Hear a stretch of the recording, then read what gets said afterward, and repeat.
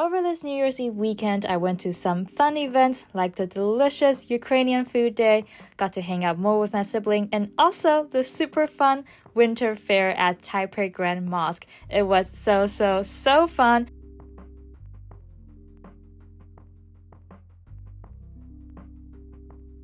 There were many local independent businesses you can support, delicious halal food, clothing, and look at this tiny book of Quran. It is so cute.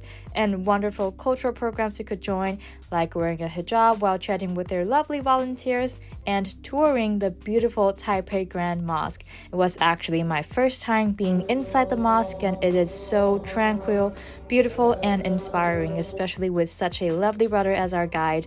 There's also loads of solidarity with Palestine you could see, which is so important. I really hope more people in Taiwan start to learn more about Palestine.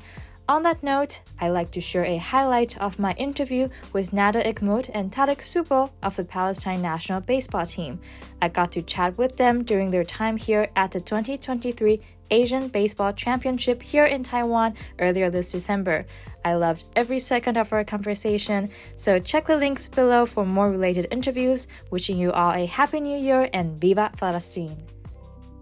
We have to talk about the opening ceremony. Okay. I know that you hold the Palestinian flag, with so much pride. Also, your national anthem was played in the stadium. Could you share with us what was going through your head during the opening ceremony here in Taiwan? I'll start with this. What makes this trip so special is that there's so many stories that are within it. One of them being the opening ceremony. We had practice that day. There was a certain time slot that we couldn't go around. From Taichung all the way to Taipei City took about 3 hours, and the ceremony started at 5 o'clock, I think. We got to about 5:15. Wow, okay. Yeah. Rush. We got dropped off where all the fans were coming in, so we get off the bus and everyone's videotaping us, and we're just trying to hurry up and get to the inside. And I just remember, we had a bunch of flags with us, rushed onto the field, and all of a sudden there's 20,000 people just it was packed. It was packed, yeah. And everyone's just sitting so quietly, and we're just walking in all loud with our flags and our kofiyas, and we walked in with our chest high, and we were very excited and happy to see, this spectacle, really. I mean, we didn't know what to expect. The fact that there was so many people there, and we had a grand entrance, as they like to call it. Yeah, I saw the highlight, we were late.